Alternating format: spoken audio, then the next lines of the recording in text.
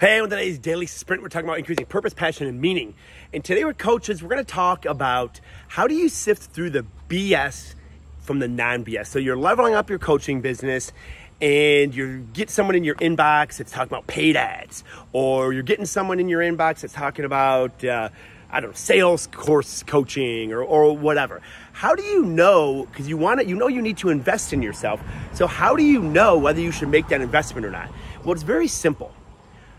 What kind of byproduct are they? So they're selling you a system. Let's say, like, for example, at Macro Millionaire, I sell time freedom. That's what I sell. So it would behoove you, if I were in your inbox, to be like, dude, does the guy have time freedom? Okay, because I'm a byproduct of what I'm selling. And I do have time freedom, so you should buy that if you're in the market for time freedom, okay? It's the same thing. If someone's in your inbox, they're like, oh, paid ads, they're the way to go. Okay, well, are they making millions personally on paid ads or not? You know, it's very, very simple. Or they're like, oh, we have the CRM system. Okay, cool. And you're selling, do you own the CRM system? Well, no. Do you use the CRM system? Well, no. You're just selling the CRM system. So you're not a byproduct of that CRM system, you know?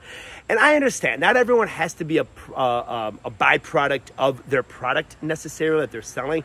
I just think that it gives a lot more credibility to your program. Like, you guys are nutrition coaches. You're selling nutrition coaching. It probably helps if you're on a nutrition journey yourself. Okay, that probably adds to your credibility.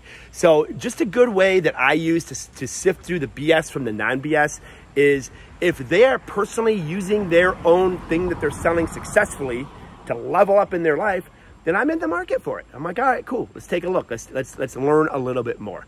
Hey, hope you enjoyed this. Let me know your thoughts in the comments.